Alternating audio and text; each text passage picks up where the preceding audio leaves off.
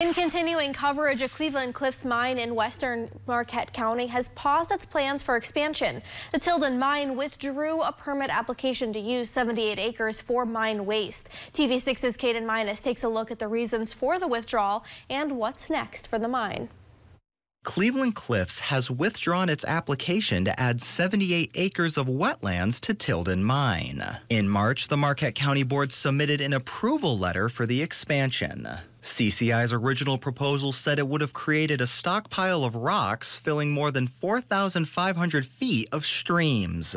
In an email to TV6, the Michigan Department of Environment, Great Lakes and Energy said the company followed its recommendation and withdrew the permit on June 20th due to approaching administrative deadlines on unresolved key issues. Citizens for a Safe and Clean Lake Superior, which opposed the expansion, said in a press release the withdrawal was due to unresolved concerns about tribal coordination and environmental impacts. The group says more than 45,000 acres of Marquette County wetlands have been lost to development. CSCLS Director Jane Fitkin says the community shared its worry, submitting 500 public comments to Eagle. We believe that if Cliffs wants to expand those mining operations and they cannot do it without impacting more wetland resources, then we do not believe they should expand.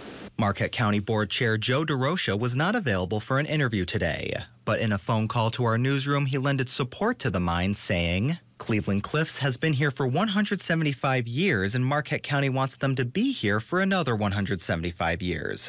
We'll certainly work collectively to help them in their efforts to continue to expand, as we indicated in our response to their permit." We called and emailed Cleveland Cliffs to learn more about its plans moving forward. Eagle and Fitkin both say they expect a reapplication soon, which would involve a public notice period and public hearing. Tilden Mine, TV6 News, Marquette County.